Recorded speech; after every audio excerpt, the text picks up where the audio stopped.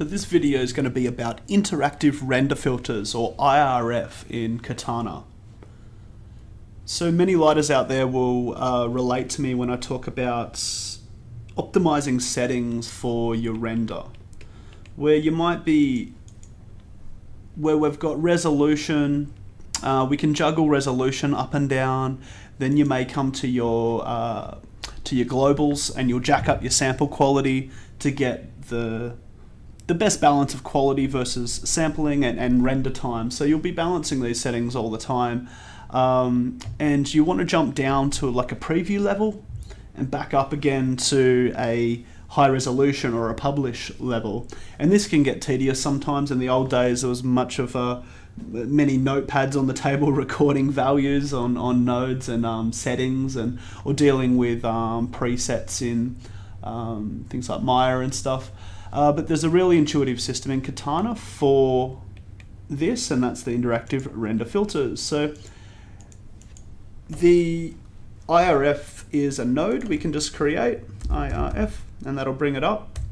And what we can do with that is pop nodes in here that when we render in the Katana UI, so doing live rendering or preview rendering, it will apply these I guess they're presets, but they call them interactive render filters because they're not actually, you're not selecting a preset and it applies those for good in your scene. It's actually just applying to your preview renders, so just your interactive renders.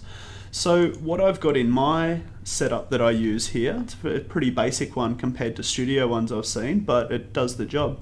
I've got two categories. I've got sampling and I've got resolution. I'll show you up here actually in the UI. This is the final result. So just having this node in your graph, notice it's not connected to anything. It's just sitting in the graph. That's all you need with this node. It's a special node where it doesn't have to be connected. Once you've got it in the scene, it will connect to this UI bar up here, the little button, and I can choose whether I want tiny sampling. This is my laptop I'm recording on now, so a render this small is quite adequate for software demos. But I can clear that out and drop in different ones what I want, also different types of sampling, and I can choose those as I need and juggle my settings. And all the setting inside of these nodes have been custom set by me. So I'll show you how I put that together. Actually, I'll delete this so we can start again. It's probably going to throw some errors, but yeah, that's fine. So there's none in here now. So if we create an interactive IRF and I place that down. So what we do is we hit the little plus here, and that creates a render filter, and we give it a name. So I'm going to call this small res. Whoops, caps lock, small res.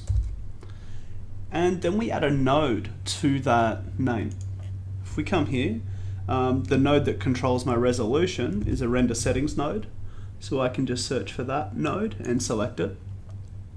I'll maximize this pane just while we're working on this. So we can make a setting for small res. So let's say a small res 960 by 540. And you'll notice that this one goes yellow. That means we have a local assignment on the attribute. You'll see these all through Katana, and if we want to disable them, we can turn them off or put them on. Basically, the yellow attributes on Katana are the things you've changed in the slider, and everything else is default. So if you're looking for things that you've set in any parameter pane anywhere, look for the yellow, and that will show you your local assignments. So with this, that's actually now set up. All we want to do is give it a category. So I'll make my category resolution. Okay. So we've got render settings 1 is that. You may worry that this says camera, and in my scene the main cameras are called shot 1 and catacam or whatever.